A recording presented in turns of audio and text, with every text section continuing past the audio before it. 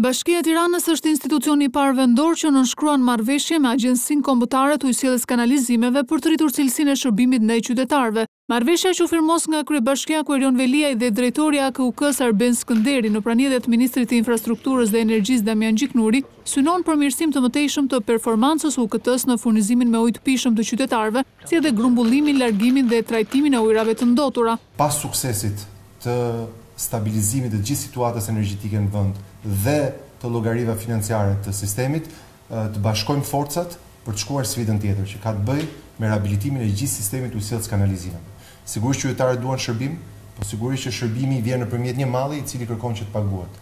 Veliaj theksoi se aksioni ka nisur me objektiv parësor bizneset e mëdha pasi janë abuzuesit më të mëdhenj. Duke filluar nga kontrabajtësit më të mëdhenj, që janë bizneset e mëdha dhe që ndonjëherë janë dhe abuzuesit më të mëdhenj, duke qenë se kanë dhe më shumë të ardhura dhe pastaj për të kaluar deri në nivelin familjar.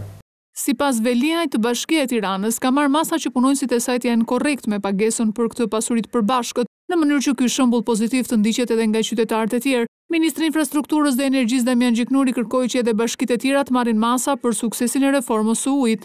Vetëm me iniciativën dhe me vullnetin e plot të gjitha bashkive të Shqipërisë, ky aksion do të ketë sukses. Gjiknuri theksoi se rritja e arkëtimeve, shëndoshja financiare e të gjithë sistemit të Ujësjellës-Kanalizimeve do të sjellë më shumë investime në këtë sektor të rëndësishëm.